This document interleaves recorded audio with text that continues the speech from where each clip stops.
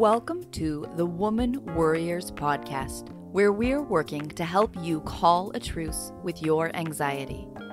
The information in this podcast is not a substitute for seeking help from a licensed mental health professional. Now, here's your host, Elizabeth Cush, LCPC.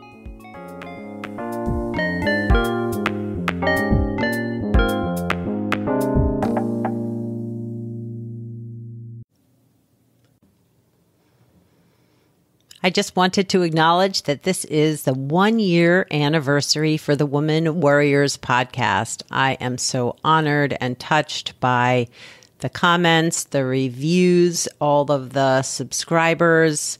Thank you so much for tuning in week after week. It means the world to me. So happy anniversary. Welcome back to the Woman Worriers podcast. I'm your host, Elizabeth Cush, and today my guest is Marie Celeste.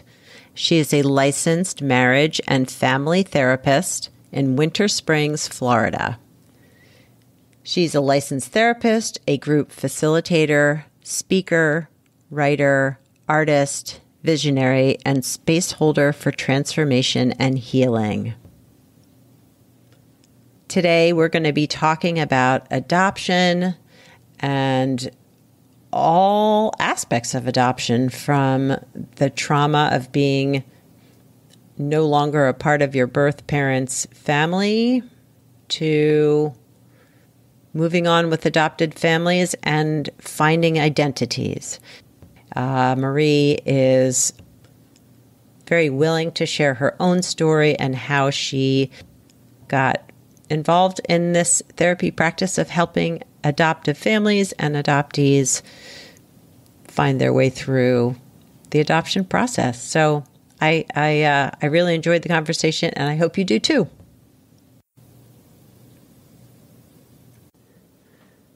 If you live in the Annapolis area and are interested in bringing more mindful awareness into your daily life, I am starting groups for women and men, if they're interested, around mindfulness, bringing mindfulness into your daily life to help you better connect with yourself, better connect with the people in your life, and help you feel more grounded and present and able to live your life with a greater sense of ease. So I hope you'll join me. You can reach out through my website, progressioncounseling.com, and shoot me an email if you're interested. There's more information there on the website as well. Click on group therapy, and there's a link to this springtime group that begins in March. I hope you'll join us. And now on to the episode. Hi, Marie, and welcome to the Woman Worriers podcast. Hi, Biz. Thank you so much for having me. I'm super excited to be here. I am too. I am super excited to have you, and so happy that Marisa sort of connected us together for this venture. Yes. Yeah. So if you don't mind, I would love for you to tell the audience a little bit about yourself and the work you do and how you got there. Why are you so passionate about working with adoptees or, adoptee families? Sure. So I'm a psychotherapist here in Florida in private practice, and I'm an expressive arts therapist as well. So I do a lot of sand tray and psychodrama and clay and art. And how I got here was, it's kind of an interesting little loop. I was a teacher for a long time. Mm-hmm. And at 40, I went back to grad school because I realized that there was such a gap in what I was able to work with in children. Like, what I loved about teaching had nothing to do about the math or the science. It had to do with so much more, but I was very limited on what I could do from a teacher's perspective. And I loved the work, but I just needed to shift it. Mm-hmm. So I worked with a lot of kids that were adopted, and that is near and dear to my heart because I am also adopted. So I was feeling a lot of things as well and needed to figure out what was going on with me also. Mm-hmm. So I ended up at 40 going back to grad school and stepping into the therapeutic space. and both as a therapist, eventually when I graduated, and in my own work, so that I could really sit with what was going on with me and what was coming up with for me.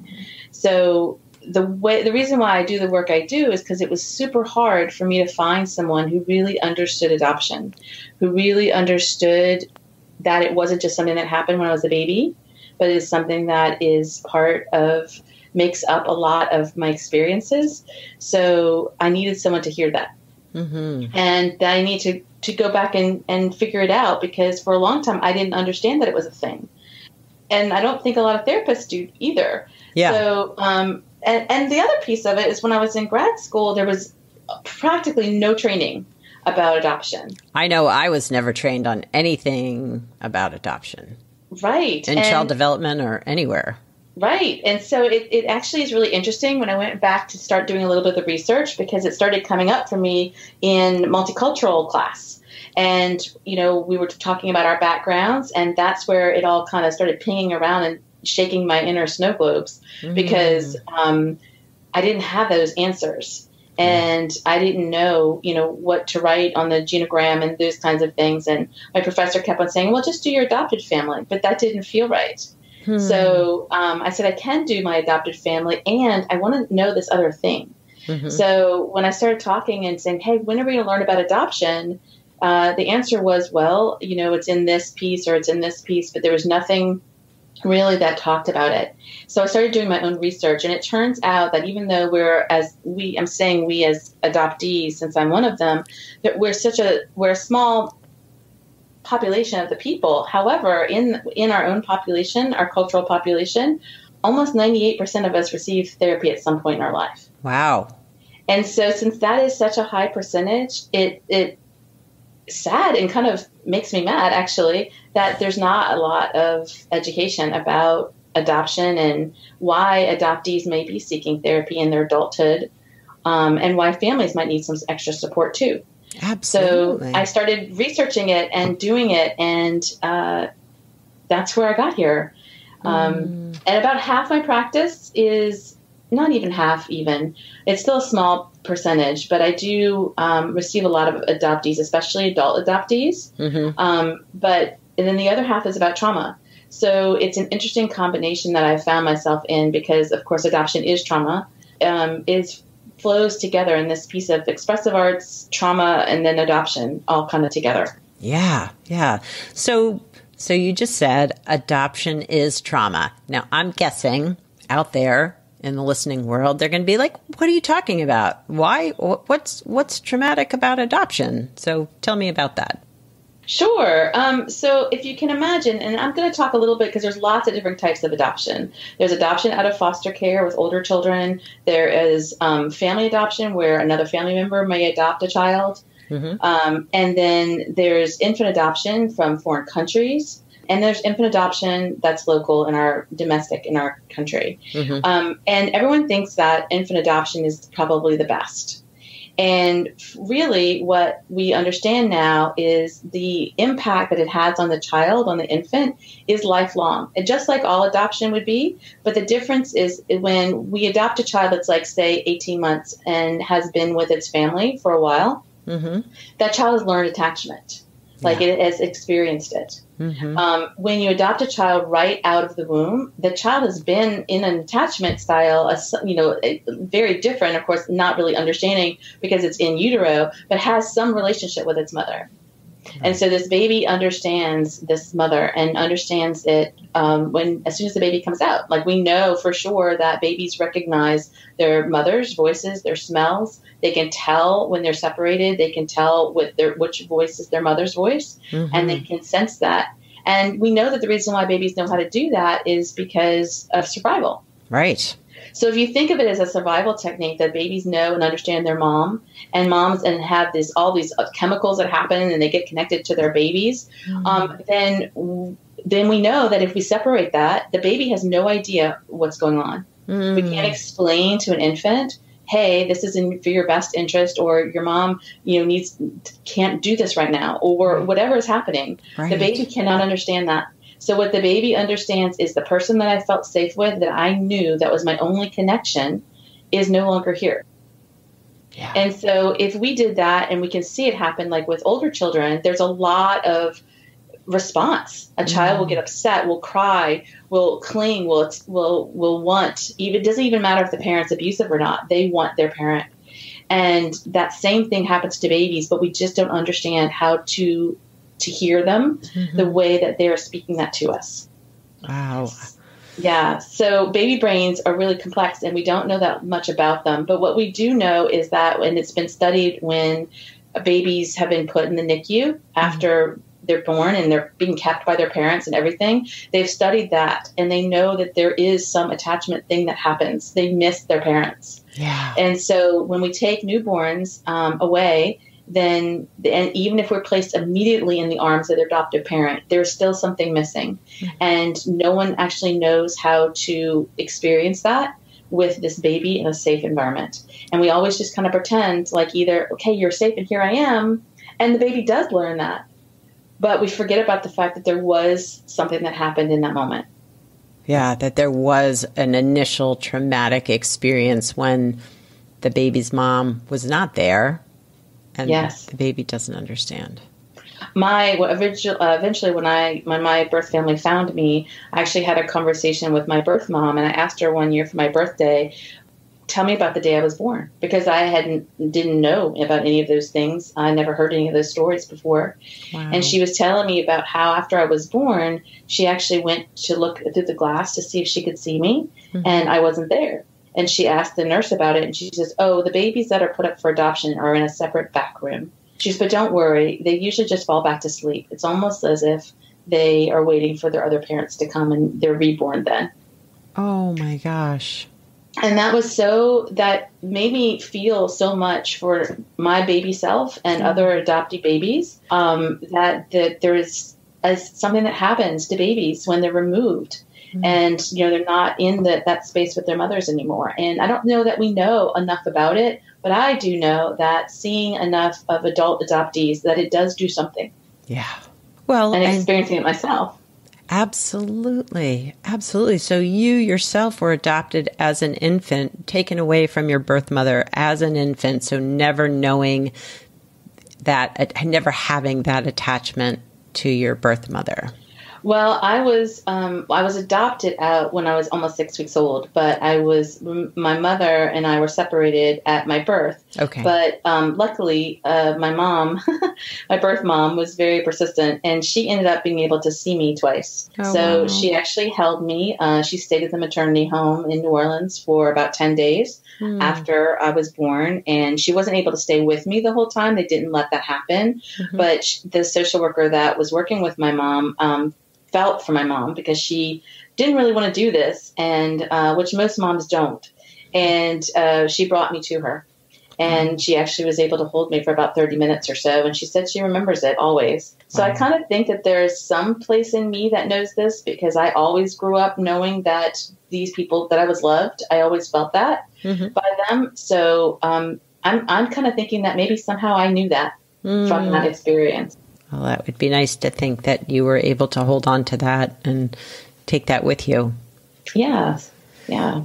So I know you and I, before, this recorded conversation, talked a lot about how adoption impacts your identity.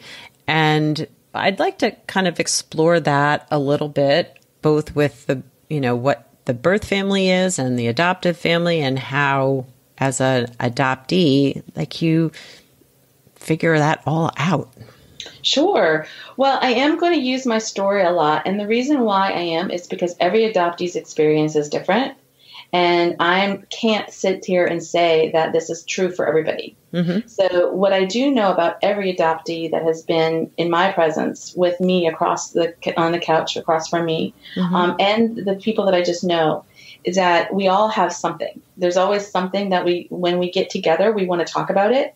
And there's feelings that are way bigger than a lot of us know how to hold, because most people are not holding these feelings of what it was like to be relinquished from your family and separated from your original family, and what it's like to love your new family that you have. Yeah. So, and how can you do both at the same time? So I can't say that the truth is the truth for everybody. But what I can say is that everyone that I know has experienced something. And the biggest part of this, and the reason why I speak to other therapists regarding adoption and understanding more about it, is because the biggest important point to walk away from is that every adoptee has a story. They had a story before they knew they had one. So usually an adoptee story starts with when your parents brought you home. But the thing is that they had a whole life before that. And they have people on the other side of that. And if the other therapist can remember that, then I think that helps in general. To no matter where the adoptee's experience is, to remember and just know that this person had something before they entered the family that they had. And somehow that's important. Well, and even to hold that and know that there is this other story, even if the client's not there yet. Absolutely. And I think that what you said was so beautiful, like the holding of it. So it's like kind of like holding space, and almost like you're giving permission for when they want to, or if they ever want to go to that other space, then it's there. It's just the idea of not closing it down, because I think that that was the biggest thing that I needed. And I know that a lot of adoptees, when they come into my office, also need, because they don't know that it's a thing. When you're raised knowing that you're adopted, or you find out early in your life, especially, it's always part of your life. You don't know what it's like to not be adopted. Right. So you don't understand that it could be impacting your relationships, or the way that you show up, or, the way you allow people to support you, or your businesses, or your perfectionism, all these things. And it comes across in general as the word anxiety, but it comes in all these other places. And many, many times that's brought back to this moment of, why didn't they keep me? And what happened? Right. So, what happened before this? Right. Yeah.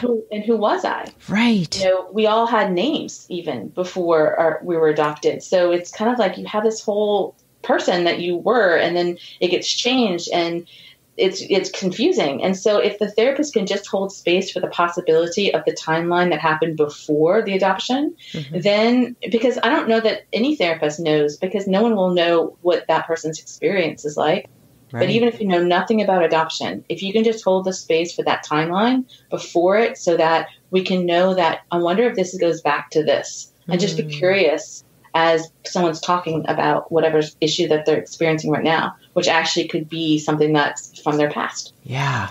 And I think what maybe some people might struggle with, and what's something that I have worked with clients to understand around attachment, is that those infancy memories, the memories during infancy, they're there, even though you're not conscious of what they are, that they are very present and a part of you. Absolutely. And part of your body. I mean, we know that. Yeah. And even like in utero, if a mom is preparing to relinquish their baby, then that's something's happening in her body too. And you're experiencing that. So there's a lot of things that can come up that I don't know that we know that much about, but makes sense. So makes sense. It just, And so helping clients, but you too, because you're very open about your own story, about finding your identity as an adoptive person, but also owning your story includes everything else that happened before the adoption. How do you help clients, and how did you help yourself, work to that end? Well, the way that it came up for myself first, and the reason why I'm saying that is because it's through my own work that I figured out the way that works best for me and how I support clients in this. And what happened with me was that I had a divine storm in my life. My birth family found me out of the blue. I had no idea this was coming. I put my information in a registry, and 3 years later, I got a random email from who turns out to be my sister. Wow. And it's a whole story about what happened, but it changed my life. And with it came all these people with all these histories and stories that I couldn't even imagine. And it wasn't all good. Yeah. And in fact, it was very sad and hurt me in a lot. And I didn't understand what the hurt was coming from, because the story basically is that my birth family went through a lot of things, and my birth mom and my birth dad separated, but they eventually got back together. Mm-hmm. And they had other children, but they had them separate with their other spouses. But in the long term of things, my birth father ended up molesting all of my siblings. Mm. And so my birth father, what he's being called right now is a serial pedophile. Wow. And that was not my story. That is not what I wanted to hear. Of course not. Yeah. So, my whole life as an adopted person, being able to imagine who my parents were, because that's one thing we all seem to have in common, is we fantasize who our parents might be. Mm-hmm. And at one time, my father was Dennis Quaid, my mother was Wonder Woman, and like they were off saving the world someplace, and we're going to come back and get me eventually kind of situation. Yeah. So you have this opportunity as an adopted person to make up the exact family that you needed. Mm-hmm. And when my adopted family, and like all humans, don't show up exactly the way that you want them to, my made-up fairy parents could. Mm. And that got linked to my birth parent. Right. So when I found this out, I was crushed and just heartbroken. And it really stuck on my identity, because part of my survival techniques growing up as a child was, well, I'm not really related to these people. So what they're doing, saying, and being doesn't matter, because I'm not them. Mm. And that was how I differentiated from what was going on in my life and the traumas that I experienced in my adopted family. And then to find out that the people that actually I was connected to also were very similar to my adopted family broke my heart, because that somehow meant something to me, because I'd always said that, I wasn't part of this because I wasn't genetically related to them. And it turns out I am genetically related to people that are doing similar things. Wow. So my identity went to ground zero. Mm. And then 13 days later, my husband randomly walked out, and we ended up getting divorced. Whew. So it was a storm. And it was a beautiful place that actually I needed to be carried to this space. And it was phenomenal. In the end, it all turned out perfectly, exactly the way it needed to be. But in the moment, my identity, I did not know who I was. I wasn't a wife anymore. My children were leaving for college. My youngest was leaving for college. Mm-hmm. I had just found this out about my birth family. So my made-up parents weren't even correct. I didn't know who I was. And I found out my name, and that I had a name, and that all these other things. And it took a lot for me to really sit with the grief of everything that I was feeling. But the most beautiful thing that came out of it was the only thing that I knew that was for certain was that my body was the same from the moment that I was in relationship with it to now. Mm. And it didn't change. Like, my body and I have been here together forever. So my identity had to come from more within me instead of outside of me. Mm. Well, and just as you were describing, like, I wasn't a mom anymore, I wasn't a wife anymore. Suddenly I wasn't the daughter to the adoptive parents the birth parents that I thought I was. That finding that sense of self that isn't this external identity or some other identity, like just who you are, must have been, really hard, but an amazing process as well. Completely amazing. And I almost feel like in adoption, and I feel this way with my clients too, as we get back to how I work with them, is I feel like that sometimes they feel the same thing, that they can't lean into really who they are because they put their identity specifically, and I know I did this, I put my identity specifically in, I am the child of these people over here that I don't know. Mm-hmm. So my identity was just something I couldn't reach because I was separated from my birth family. But the truth really is my identity was inside me the whole time. Yeah. And finding my birth family and getting to know my sisters and my brother, that, and meeting my birth parents, that had nothing to do with who I am. And the more I met them and had relationship with them, the more I was even more clear about that. Mm. So I think that being adopted hurt my identity growing up because I always had it in this fantasy place of it belongs here. And I never really remembered that it belonged in me. Mm. Whereas I think that if you grew up with your biological family, it might be, well, I know I'm related to them, but they're not me because I feel very different than them. Yeah. So It was a big rush, but it was amazing to get back to that space. And I see that a lot with my clients, where they walk in not really knowing who they are. And really what they've been doing their whole life is bending themselves up into a pretzel of, who do you need me to be? Because I'll become that. Yeah, which is, we know, can be so self-destructive too, if we're constantly meeting everybody else's needs and trying to be something that isn't ourselves. Right. And I think that comes with the territory of being adopted. I have not met an adoptee that haven't experienced that. Wow. And I'm hoping, but guessing, that there are adoptive stories that the adoptive parents are kind and supportive and helping the child nurture that sense of self. But I guess part of that story too has to be like, there's a part of you that began with your birth family. Right. And I do. I've seen some amazing, I've worked with some amazing adoptive parents that have actually reached out to me and said, hey, we want to do this in a way that's really supportive of our child, and we don't really know how to do that. So I've been really honored to have the experience of walking this with adoptive parents as well. And really the biggest piece of it is just acknowledging the fact that this is the day that you became part of our family. And we also want to hold space for the fact that you had this life beforehand. And, you know, the biggest thing that I worked with a adoptive mom, and she said, I just want to connect with my child on Mother's Day, and we've never been able to do it. And I said, what do you think is holding you back? And she said, well, I think part of it is me, because I know that there's another person out there. And I said, what if you just said that?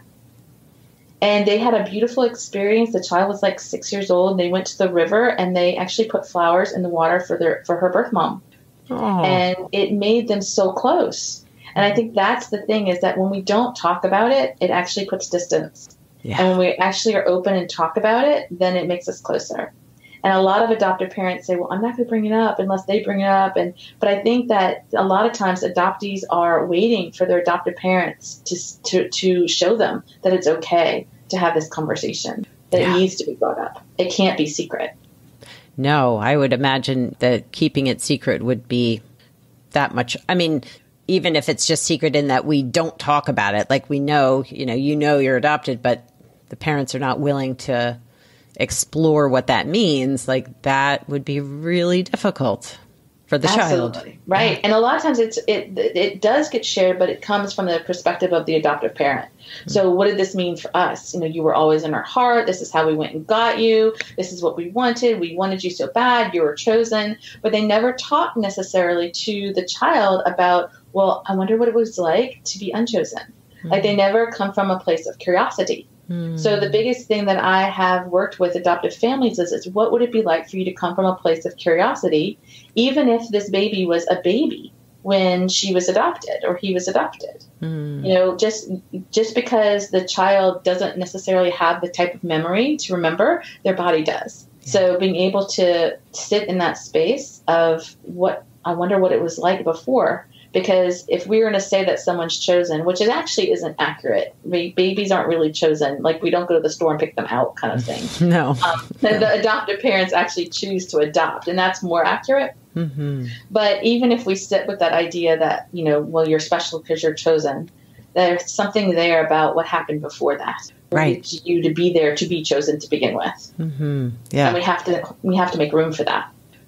Just thinking about the type of work that, you do with trauma and adoptive families and adoptees, that expressive work must be, I'm imagining, a really big component of that, just helping that curiosity and unknowns.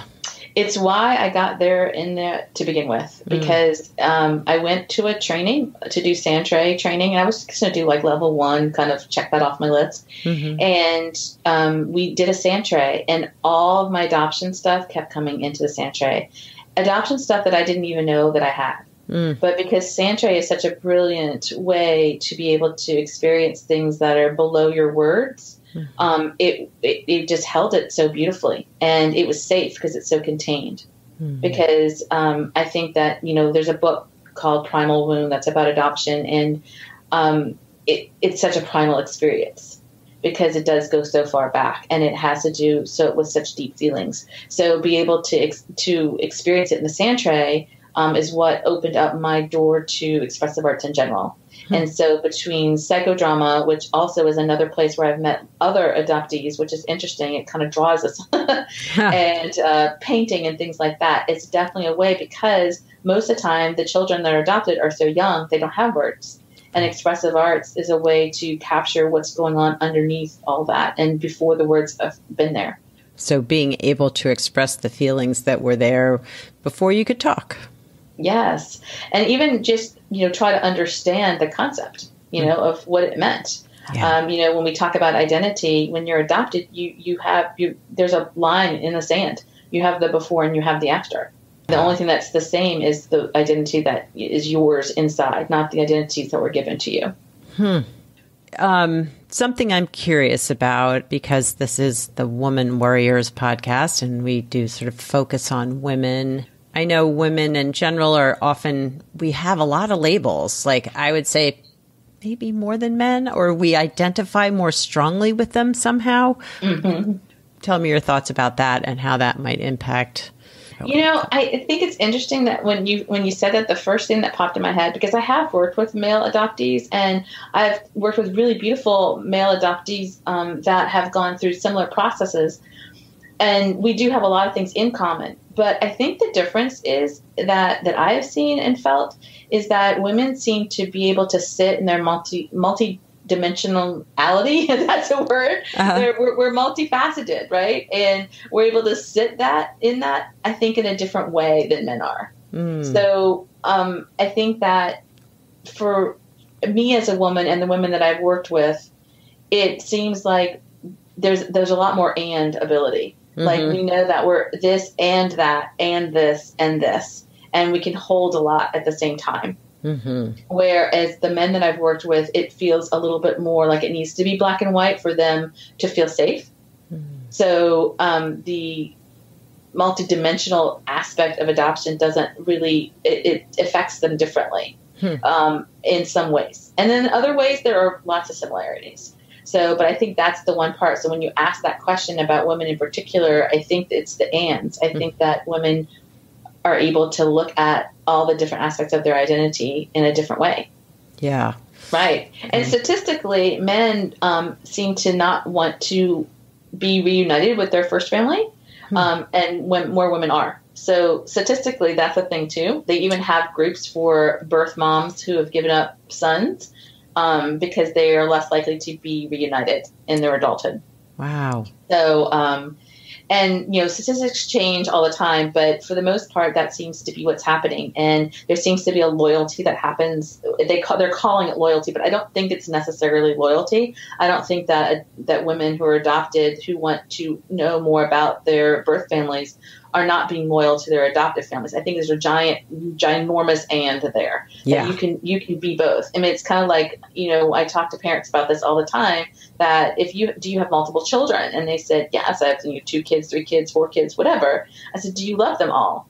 And then they look at me like I'm nuts, but they said, yes, I do. I said, so why do you feel like it's impossible for your child to love all their parents? Right.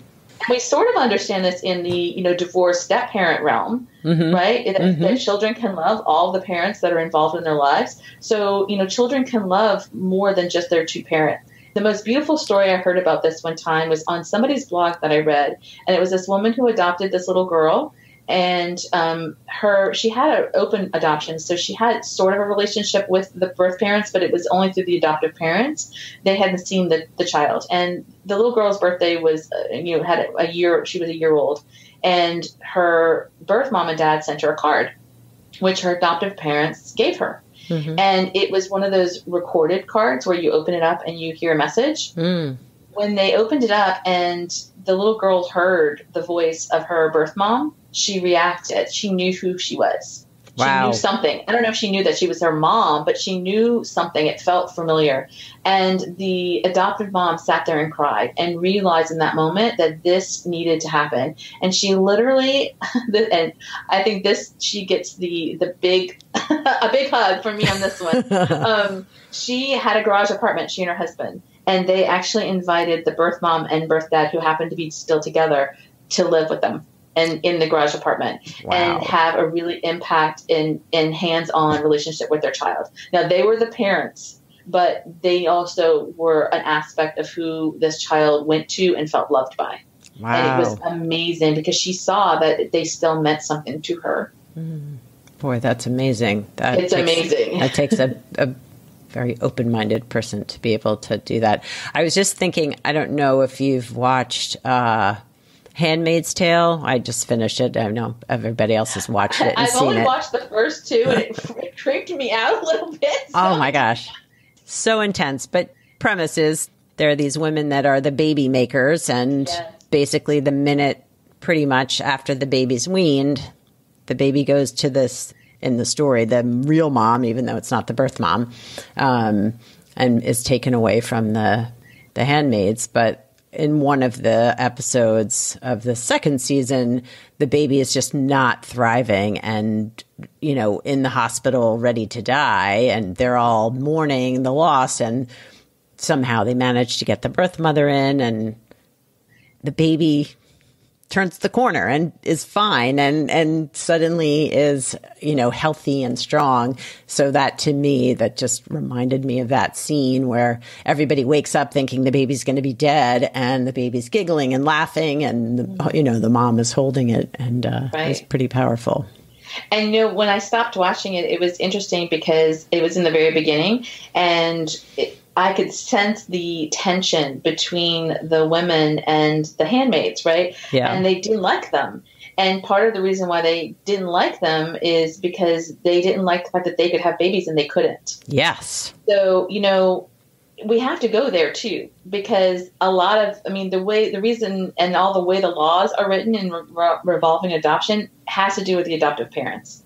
So, you know, when we can really come in from a place of compassion and allow adoptive parents to really share about their feelings about all this, I think it needs to happen, because that's the biggest way that we help raise healthy children that are adopted, because there's a lot of feelings that go into adopting a child, and a lot of shame sometimes, and a lot of other things. And if we don't allow space for all those feelings and allow parents to go there, then we're really holding them back from the total parent that they can be. I worked at a hospital one time, and it was almost all adopted children that were there, and they were in the residential program. And many, many times the parents would tell me, not knowing that I was adopted, that, you know, my real child wouldn't do this. And they weren't doing it from a place of spite. They were doing it from a place of hurt, and they were sad, and they didn't know what to do. But the adoption gave them an out that having a biological child doesn't always give you. And so, you know, it was such a beautiful thing for me that these parents just kind of got on their knees, because they said in the outside world, people were like, oh, you adopted a child. What a wonderful person you are. You saved this person, this, and that. But the truth is, none of that's true. You know, adoptive parents adopt kids because they desperately want to be parents. They're not necessarily doing it for the children, because really what's in the best interest of the children is to be with the families that they were a part of, but to make sure that that's healthy. But it doesn't always work out that way. And, you know, if we can just be really honest and truthful about why parents are adopting, so that they can sit with their feelings and their shame and all the grief that they have for their unborn children, then I think that they can be such beautiful and wonderful parents to their adopted ones. Yeah, I feel that so much. Yeah. But yeah, so yes, I would imagine that there's shame and guilt and all those feelings on both sides of whether you're choosing to give up your child for whatever reason, or you are adopting and can't have children, or are opting not to for whatever reason. Yeah. Yes. I have red hair, and when my mother is, my adopted mom has olive complexion, and she's got dark hair. And when my mom shares the story with me, because obviously I can't remember it, when they laid me in her arms, she said, this baby has red hair. Do you have another one that looks like me? And, you know, my mom thinks it's funny, but it's just one of those very small micro moments where, you know, there was a disconnect. Yes. And obviously they didn't have another one because I was still there. But forever people would ask, oh, where did your daughter get her red hair from? And my mom would make up different stories. Oh, well, my grandmother has, reddish tones to her hair and this, that, and the other. And she never came out and said, well, she's adopted. We're not sure. Wow. And that's all I actually needed. I needed those words to be said. I needed to hear my mom be okay with the fact that I came from somewhere else. Yes. And we don't know, these things. So, in the families that I support that are biracial, and they've adopted children outside of their particular race, they have to be able to do that. Right. Yes. But if you adopt children that sort of look like you're somewhere in that realm, you don't. And so it's interesting how that we have to look at all of it. And there are a lot of feelings that are involved. And sometimes it's, wait, this kid doesn't look like me. Well, that reminds me, just as we wrap up, you had mentioned to me in our initial conversation about how people use the term adopted and that it can be used in a hurtful way and that we don't call people out on that. Like, I'm like, well, oh, you must have been adopted. Well, like, why do we let people say things like that? Right. Well, I mean, and people tease each other about that, and families tease their children about that. And then there's, the movie, The Avengers, where there's a scene where Thor and Loki are there, and Loki's, I don't know, killing people, doing whatever. And people say, to Thor, your brother is killing all these people. And he's like, well, he's adopted. And the thing is that it was one thing that the character said that. It's another thing of watching as I watched the audience response, which was with laughter. And the thing is if they said, oh, well, he's gay or he's Asian or anything like that, no one would think that's okay. Right. We're at a space in our world, thank goodness, that we know that these things aren't okay. But yet this is still allowed. So, we have to stop people from saying that and using it as a term of you're not okay. I mean, I have the adoption piece and this redheaded stepchild words. So I'm a little double whammied in that area. But, we need to stop using adoption as a way of disconnection. Yeah, I 100% agree with that. Yeah, we had a running joke in our family, a joke in quotes. It must be because you're the adopted one that you're, whatever. Yeah. And I can remember saying to my sister, I'm one of 4, but saying to my sister later in life, like, I don't want to say that anymore. That does not feel good to me. And I don't want you to say it about me, but I just don't want that to be the joke anymore. Right. Right. It seems to be like there's two ends. There's one end where adoption is this wonderful thing, and we're so lucky because we chose it's the rainbows and unicorns view of it. And then there's this other side where we use it in passing as a joke, right? So it's and that affects people. And when they come and sit on my couch, they say that. Like, there are a lot of times that they don't want to say that they're adopted, or what does that mean? And the biggest thing that I see in every single one of my adult adoptees that come in and mention, I'm adopted, so I'm wondering if that has something to do with how I'm feeling, is they all of a sudden get really small. So as soon as they say those words, they go from being this adult, successful, person to being this child that's sitting across from me on their couch. And it's almost just with the word. Yeah. So it makes people very small in their small space. And I think partially it's because we don't really talk about everything that's involved in what adoption is. Yeah. I was in Bali one time and I talked to a local about adoption because I was doing a lot of research, and he didn't understand what the word meant. It didn't translate. And so into Balinese. And so I had explained it to him, and he was so confused. He's like, I don't understand. Why has this happened? Wow. And you change their name. Like, it was very confused. It just doesn't happen. And in other countries, adoption is treated very differently. Australia has just changed all their laws. Wow. We're a little far behind we're just still now opening records because most people don't even know that our birth records are sealed if it's a closed adoption, especially during certain time periods of history. And we don't have, I don't have a right to my records, even though I'm almost 50 years old. I don't have a right to see my original birth records. Wow. That's crazy. Yes. So we're it's interesting how far behind we are in this area. Good to know, though. That's an interesting thing I did not know. Yeah. And, a lot of therapists, I've had adoptees come and sit and with me, and they'll say something like they get exasperated because the therapist will just say something to the effect of, oh, well, if you want to know who your parents are, why don't you look at your birth certificate? Like, it's not on there. We have amended birth certificates. They're rewritten.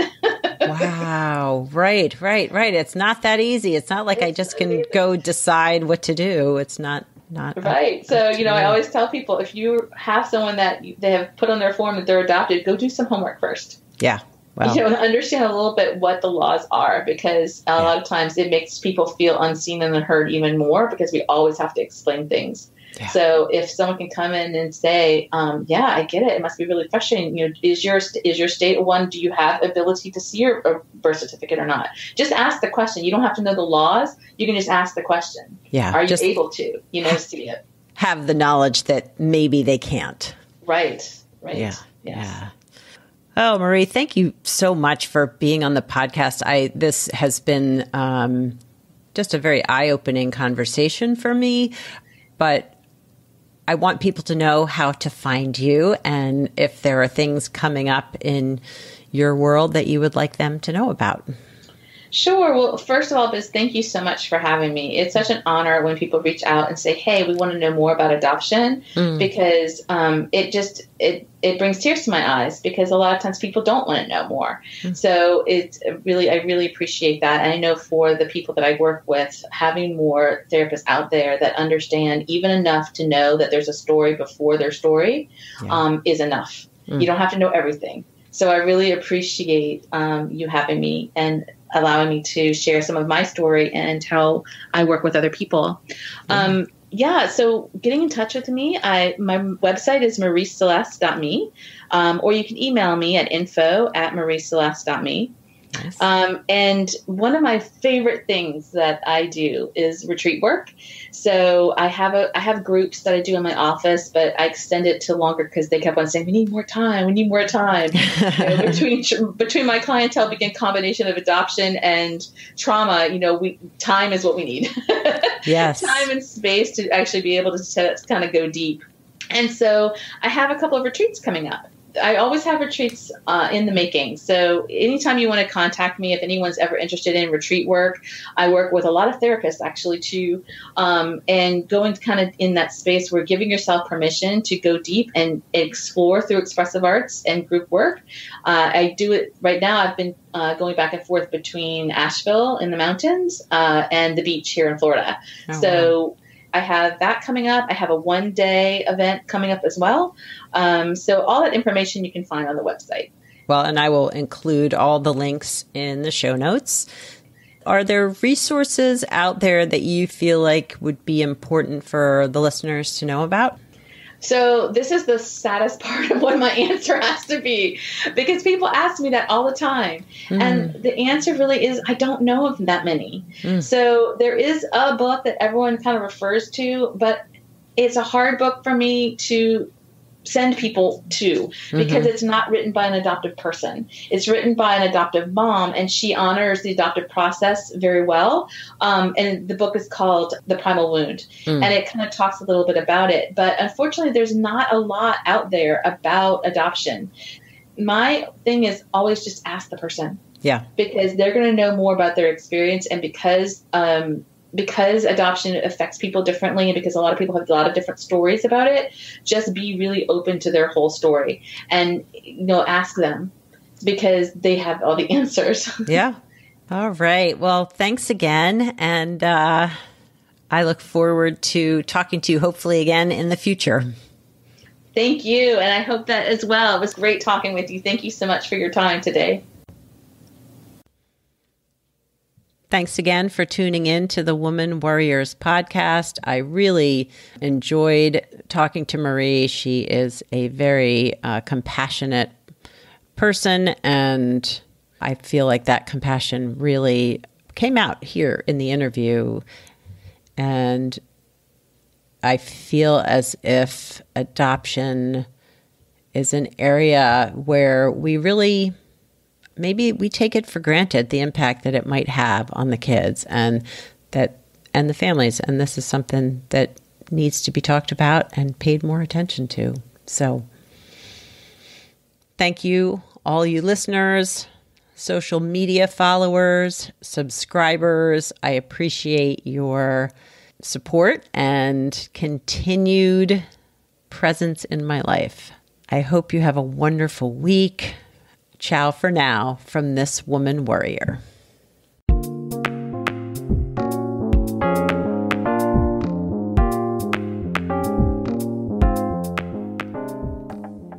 Thanks for listening and subscribing to the Woman Worriers podcast. Music was written and performed by Andy Cush. If you'd like more information on this episode, you can find the show notes, the resources shared today, and links to the guests' profiles at womanworriers.com.